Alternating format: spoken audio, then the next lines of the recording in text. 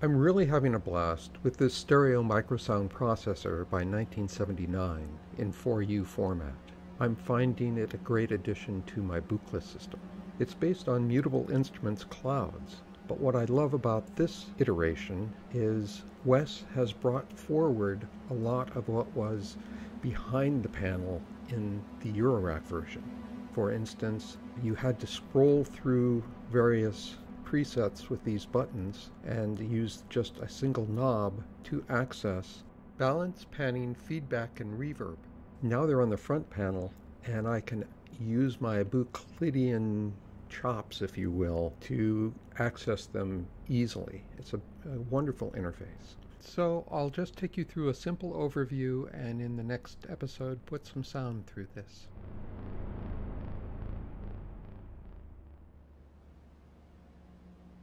First, just a quick rundown of what you're seeing on the faceplate, starting in the upper left-hand corner and zigzagging my way through.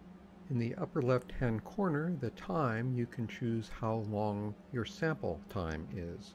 1, 2, 4, or 8 seconds. The longer the sample time, the lower the sample rate and bit resolution. Next, grain, that's a pulse input, or you can use the button to be a momentary trigger of a single grain. Bank stores 4 different presets that you've made.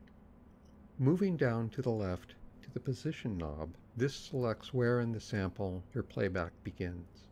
It's also voltage controllable with an attenuator. Input is for stereo or mono audio input level. Freeze is again a Buchla pulse, so you can hit it with a pulse and it will freeze as long as that is high. Output is audio output, left and right, gain. And grain size is the length of the grain, and it is also CVable with an attenuator. Now to the bottom row, left-hand side, these are fairly straight ahead. Pitch, the gray banana jack input means that it's 1.2 volts per octave quantized. It also has an attenuator. Grain rate is what it says, the rate of grain, also CVable. Shape, with the knob all the way to the left, it's a square wave. It sort of acts like almost an envelope. As you go towards the center, you get more of a triangle wave, and all the way to the right is a diffuser.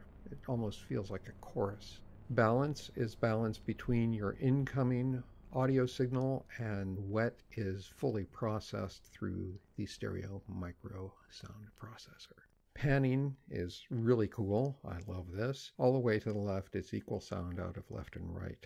As you move towards center, you get a back and forth based on the grain rate.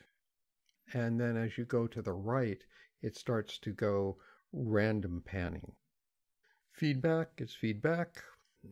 Internal feedback, so you can get that sort of big tape feedback delay that, back on Forbidden Planet. And reverb is a really sweet, nice reverb. Again, the bottom row is all voltage controllable with attenuators. I love this fact that so much is right there and available.